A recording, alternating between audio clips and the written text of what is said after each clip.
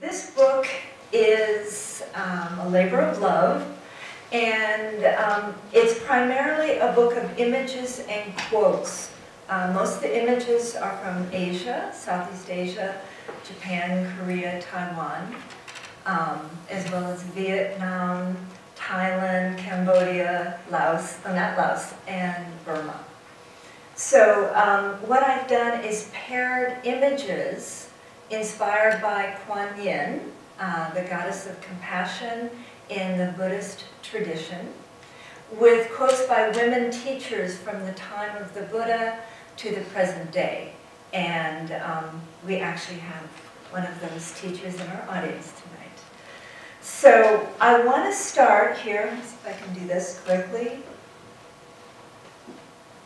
with a quote by Sandy Boucher. Sandy Boucher wrote the foreword for this book, and she's the author of Discovering Guanyin and many other books on feminism and Buddhism. And she starts with this quote: "Within every civilization, there is a yearning for the divine feminine." Within every civilization, there's a yearning for the divine feminine. She goes on to say, "We want to see our spiritual guides embodied not just in the iconic male representations, but in female form." Now, a lot of people say to me, particularly Buddhists, say, well, that has nothing to do with gender, right? Well, I love her answer, and this is what I'd love to say next time somebody asks me.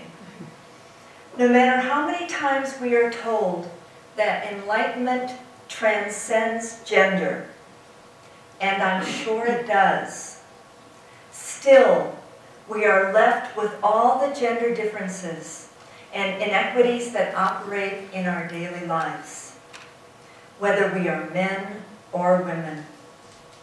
And so we hunger to see femaleness mirrored in the figures that inspire us. How many of you hunger for that? Okay.